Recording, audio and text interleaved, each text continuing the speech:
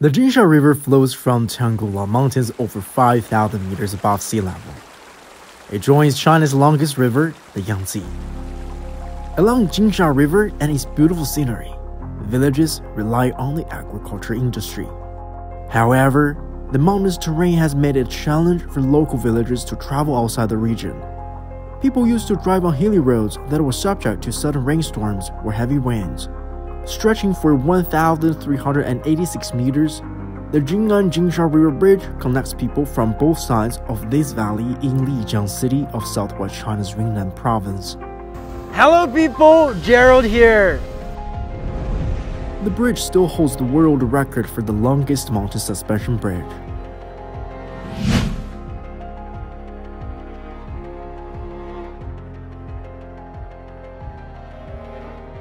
It used to take residents an hour to reach the other side of the valley, and now, with this mountain suspension bridge, the drive only takes a minute. I was shaking while standing on top of the bridge tower, almost 500 meters above Jinsha River. But witnessing how grand the bridge is was quite an experience.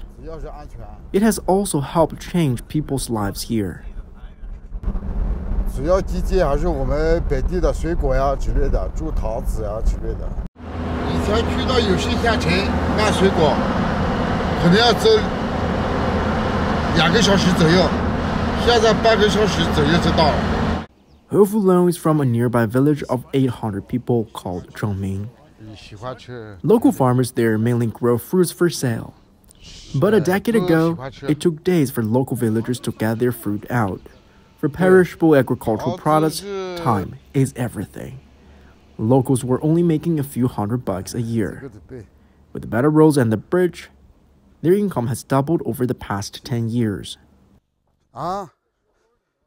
都是我的。最主要的还是交通方面吧，还是要交通也好，不然的话你拿点东西出去。 路不好，危险啊，那个还有外面的人进不来嘛，是不是啊？你不知道，还是真的路还是关键。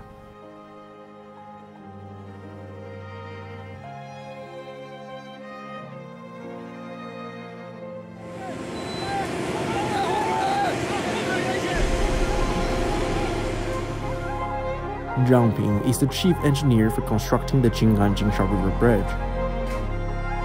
He just had a surgery to fix his knees. So, I visited him at his home. 我们吊钢梁的时候，下面这些防护品呢全部做好了。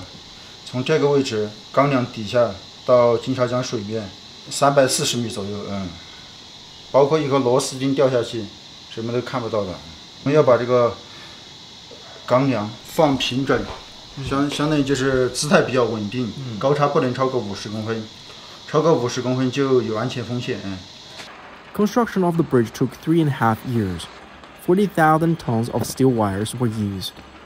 These wires act like muscles for the bridge, holding it up. Zhang, in fact, grew up in the mountains where the bridge is. He remembers the days when there was no roads or bridges. 以前我们小的时候，像从我们村子里面到县城，刚开始都没拖拉机这些的，那个时候只有那个叫马车啊，Bridges, better roads, and improved traffic have been helping China to achieve its poverty alleviation goals. It took China 8 years to eliminate absolute poverty, and the country is carefully engineering further plans to prevent people from returning to poverty. In the past decade, China has constructed and fixed almost 100,000 kilometers of highways, strengthening regional connectivity in core areas.